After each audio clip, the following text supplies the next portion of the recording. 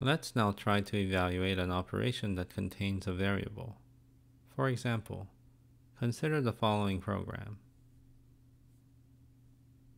We need to first assign a value to x, so this is a two-line program. Python begins at line 1, which is x is equal to 7. This creates the entry x7 in the variables map. In line 2, Python evaluates x plus 3. As before, Python will first evaluate the operands, or children, before evaluating the expression. LWPython evaluates the child operand x by looking up x in the variables map. Since x is 7, x plus 3 is equal to 10.